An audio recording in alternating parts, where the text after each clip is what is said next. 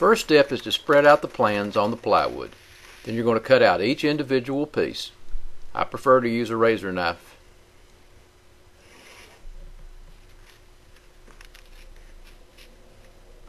Once all the pieces are cut out, you're going to want to arrange them on the plywood, trying to make the most use of the plywood to minimize the scrap. Next, pull up one piece at a time, spray it with adhesive lightly, then you'll put it back in place and smooth it out, free of wrinkles.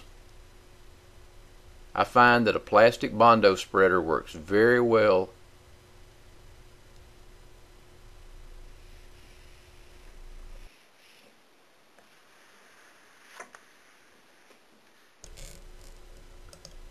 Next, you'll take the jigsaw and cut out each individual piece. I prefer to cut mine large, and then I do my final cuts on the bandsaw. This is not a requirement, it's just my preference.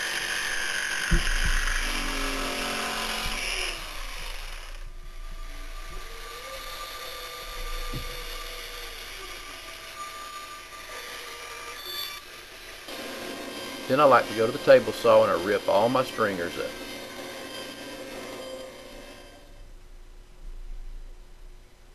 Next, you'll need to assemble all the brackets.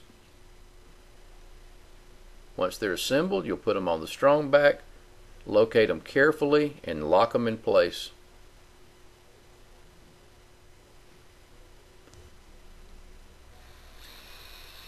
I drill a hole, and then I drive a screw into the strong back.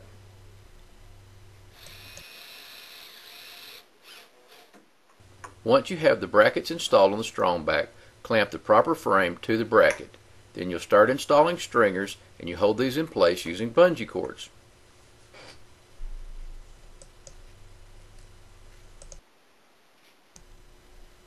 Next, you'll want to start lashing the stringers to the frames. This is done using artificial sinew.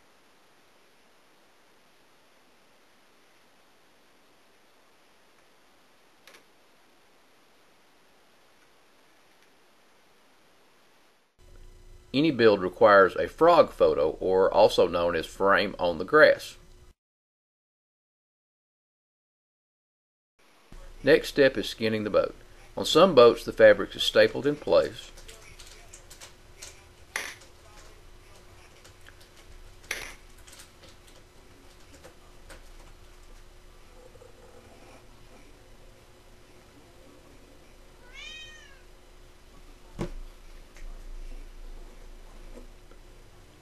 On almost all the boats, some sewing is required, and it's not as difficult as most people think. Men seem to be scared of sewing, but it's really not that hard.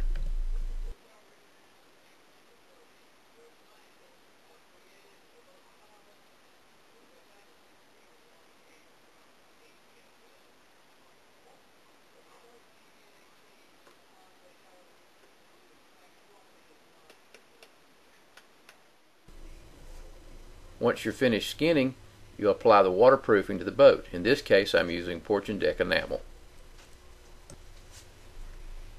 Once the painting is complete, the last step is to trim out your boat, and this will vary depending on the style of boat you build.